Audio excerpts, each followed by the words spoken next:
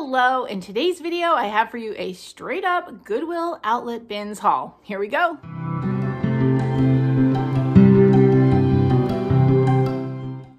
Hello you all, I hope you're doing well. It's a lovely afternoon. We're finally above zero here in Minnesota, woo woo. They're telling us that that might be it. We might not go below zero again, and we're all really pleased about it. So I'm inserting this footage into the beginning of my video because I meant to tell you this and I forgot. I can no longer accept packages, friend mail packages. So without warning and without telling me they were doing it, the post office closed my post office box. They say that it was expired. I know I renewed it for a year and now I can't find my receipt anywhere, and they have no record of when I opened it, when they closed. They just know that it's closed, and that must be why. I was like, can you look anything up? They're like, we don't keep any kind of record on it. And if you want the same post office box, you have to pay an additional fee to get the same post office box. So I was like, you know what? This has been such a headache the entire year. I'm going to keep it closed. And so for now, I cannot accept packages. I may at some point in the future look into a UPS mailbox, but I hear it's kind of expensive. So for now, if you're going to contact me, it's just going to have to be on email. So, and I apologize if your packages got returned. I know several packages got returned. That's how I found out that my post office box was closed, because people were like, why did my package get returned? And I was like, I have no idea. Anyway, so that's what's happening. Let's get to the Goodwill outlet bins haul. I went to the Goodwill outlet bins and it was fantastic. I found some really great vintage items. So if you like vintage, you'll want to stick around. And I'm going to go ahead and just get right into it. I won't be putting too many things into my decor yet because, like I've said in other videos, I'm about to switch my decor from winter to spring, and I just haven't done that yet. I'm hoping to get some of that done this weekend, and if you're interested in that sort of thing, it will be over on my home and garden channel. If you're not aware, I also have a home and garden channel and a DIY channel. I will link the home and garden channel here. DIY, haven't been uploading as much. I am going to start uploading to that channel again now that I have a little more time on my hands now with the holidays being behind us and everything. So, all right, let's go ahead and get right into this haul. What do I want to show you first? I have some things that I'm keeping, most things that I'm keeping, and some that I'm reselling. If you're not aware, I do have a little vintage booth in a shop called the Pink Elephant, and that's where I resell. I don't do any online reselling. I just don't prefer it. Oh, also, on this day at the bins, I have a friend, his name is Brad. He also resells at the Pink Elephant, and he found some of the things that I'm going to show you for me. I bought them, but he found them for me. So we weren't there together, we just happened there on the same day, and I'm super pleased with some of the things that he found. So I will let you know if any of the things are the things that he picked up. Okay, I'm gonna start with this. I'll start with this. So I do sell some vintage souvenirs in my booth at the Pink Elephant. I thought this one was pretty, and it's got like the lusterware look to it. You can see kind of in the blue glaze. It's from San Francisco. I mean, a souvenir from San Francisco, but originally made in Japan, and it is made to hang on the wall. So there's a little bit of a market. I mean, I don't sell these things for much, but there's a little market for these kind of vintage souvenirs. So that will go to the shop. It's so cute. I love San Francisco. It's one of my favorite cities. I mean, I haven't been there since before the pandemic, so I don't know what it's like now, but it was lovely when I went about, I think I went to San Francisco when Molly was 17. So it was about 4 years ago now, and we just really enjoyed it. Okay, next, I also picked these up for the shop. Sorry, I'm losing my voice a little bit. I'm not sick, it's just allergies. It really is just allergies. Anyway, there's 3 of them, and they're made to hang on the wall. So you would hang them kind of like this, and I don't know, someone might want these. I thought they were kind of cool. I'm not sure what they're made of. They're not breakable. I think they're kind of some kind of resin, I think. And they do have these little keyholes in them so that you can, you know, hang them on the wall. Hooper has a cough. If you're not aware, and I'm not going to talk too much about it because I will cry, we had to put Daisy, our other puppy, down. At some point I will do a video about it and about her, but not right now. Anyway, So Hooper is the lone man here, and he's super old as well, but he's holding his own, right, Hoops? Anyway, his bed is right here. He sleeps here. So if you hear him coughing, don't be alarmed. That's just the sounds that he makes. Anyway, so yeah, so I got 3 of the birds. I am not keeping them for myself, but I think someone might want them for their decor. So I'll put those at the shop. I'll just go with the same theme, the things I'm putting at the shop. I found this. It is meant to be a handle for one of the cast iron pans. So the brand here is Lodge. You may have seen Lodge cast iron. I don't have any, but I thought, oh, that's useful and, you know, something people might need. So I'll put this at the shop for a few bucks. I haven't looked it up on eBay to know. That's what I use as like my price guide, and I haven't looked it up yet. So I have no idea what they go for. I can't imagine much, but that will go to the shop. Okay, and then the books, I'll do some books next because that will be a mix of things that I'm keeping and things that I'm selling. So this one I'm going to sell. It's called I'll Flip For You, Beetle Bailey. That was a cartoon, a comic book strip. I was never a super fan of Beetle Bailey. Not that I didn't like it, I just was never very into it. But I thought, oh, someone might like this. And it was published, let's see. This version seems like it was published 1977. Or at least that's the copyright date. So it's in really good shape. It's almost as old as me, and it looks to be in very good shape. So that will go to the shop. And then Chris and I got this for our kids book collection. You know, I guess eventually the books will be for the grandchildren, but he remembered this one from childhood, and I did too. Alexander and the Terrible, Horrible, No Good, Very Bad Day. Oh, I definitely remember this. It's a Scholastic book. Original copyright, wow, original copyright was 1972. I don't know what year this particular version was published. So that will be for our kids book collection. This will go down to the shop. It's so cute. Games for boys and girls. Look at that. Look at the font. The font. Maybe I'll keep this for a little while. It's so cute, right? It would be really cute in a summer display, red, white, and blue display. Very cute. I really like that. So it was published, let's see, in 1951. There's a little thing, there's a seal on it from a school district, I think. Yeah. It says Southside Elementary Library, Waseca, Minnesota. And that's what the stamp says it, but then also there's a seal. I don't know if you could see it. So that's kind of cool. See, there you go. Little 3D thing going on there. So that's pretty cute. I think I'll keep that for now, and then I can always sell it if I change my mind. And then we got Horton Hears a Who, and with its dust jacket, which is pretty neat. Sorry, the sun is coming in. The sun is coming in. I'm not going to complain though. The dust jacket. Horton Hears a Who was originally published in 1954. No idea when this one was put out. Let's look at the cover. Yeah, that looks newer to me. So I have no idea when this was originally published. I mean, excuse me, I know when it was originally published. I don't know when this copy is from, but pretty cool. And then I got 2 Sesame Street books. This one is called the Sesame Street Storybook Alphabet. And it is from copyright 1980. So that's definitely something I grew up with. And this one is Going Up, the Elevator Counting Book. Super cute. And they're both from like the same series. This is also 1980. They both have this like same cover paper in them.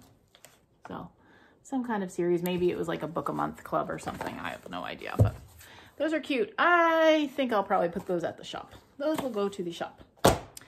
Okay, what's next? Oh, this is also for the shop. This is a Cabbage Patch Kid in a Christmas ornament. I really don't know anything about it. I don't know if this was like when Cabbage Patch Kids got popular again, like in the last decade, or if this is originally from the 80s. I don't know. I haven't done any research yet, but I thought she's cute, and her name is Kirsten Mary, born on February 1st. Happy birthday, Kirsten. So that was really cute. That will go to the shop at Christmas time. Okay, so now on to the things that I'm keeping. Yay, I got so many good things for me. Okay, first of all, Brad found this. I'm gonna move slightly out of the sun. Brad found this for me. Oh my goodness. I went through a bin and he was kind of behind me because we were chit-chatting, and I went through the bin and did not see this at all. And then he's like, Nicole, you missed it. I was like, oh my goodness, I can't believe it. So he graciously gave it to me, and it's fantastic. I am going to put this up in my, so I have I have my crock here. I don't know if you can see it. Yeah, you can see it. That's my crock of non-colored handle ones. And then I have a wine rack that holds my colored handled ones in my kitchen. I do have a green one already, but this one's really cool. So this is gonna go up with my colored handled ones in the kitchen. If I get a chance and I can put it up there, I will insert footage. Otherwise, we're just going on to the haul. So there she is. See the one on top? So this one I already had. This, oh, there's my finger. This one on the bottom I already had. And then the new one is the one on top. So that green is a little more like of a yellowy green. This is more of a bluish green. Ah, I love it. I love it. Quite pleased. I don't know if I mentioned this already. I spent just under $20. The bins pricing has gone way up at my bins location. It's over $2 a pound now. And books are like 50 cents an inch versus 19 cents an inch. So everything's gone up, but I spent just under $20. Okie dokie, what else? I got this for Christmas time. I thought it was so cute. You know, I like these crocheted things that look like grandma made them. That is just adorable. So that will go into my vintage Christmas collection because I just think it's cute. And I found this little guy. He's so adorable. It's a gnome. And I don't know, I'm sure he's for Christmas. I know that because he was with like a bunch of Christmas ornaments. But I think he could also be cute in like a garden-y themed kind of thing because he has the mushrooms, see that? So I'm going to keep him out and see, if I figure out some way to use him in my summer decor. So I'm going to put him with that Games for Boys and Girls book. Okay, what else? Oh, all right, this is so cute. I think it was like meant to be a bell, but it doesn't have a bell knocker, dinger. What is that called again? Clapper. It's a clapper. It doesn't have one, and it doesn't look like it ever had one. Oh, it did have one. See, oh, Madeline's FaceTime. Sorry, Maddie FaceTimed me right in the middle of this. Anyway, what was I saying? Oh, yes. So you can see here, that's where the clapper would have, I guess, probably a string would have gone through and through, and you tie it in here. So it looks like something that someone made at like a ceramic shop. You can kind of see there. So I don't know this for sure. And I'm guessing maybe they just didn't put a clapper in, or at some point in its life it came off. But the reason I love this, look at that graphic. Ah, it's fantastic. Oh my gosh, I love that vintage graphic.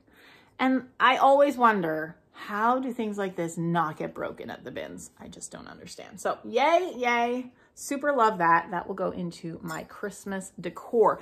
And for some of you who have asked, I do keep a bin of either partially packed or one that's fully empty.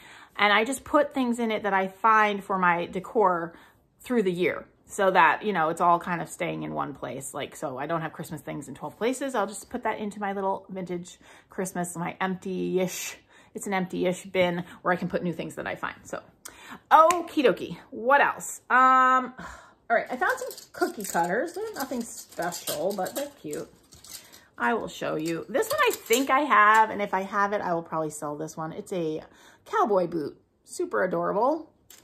And then this one, I don't know if I have this one or not. And I don't really know what it is. At first I thought it was a butterfly, but now I don't know what this is. Is it a star? Is it supposed to be like a Christmas star? I don't know. You can put in the comments what you think that might be.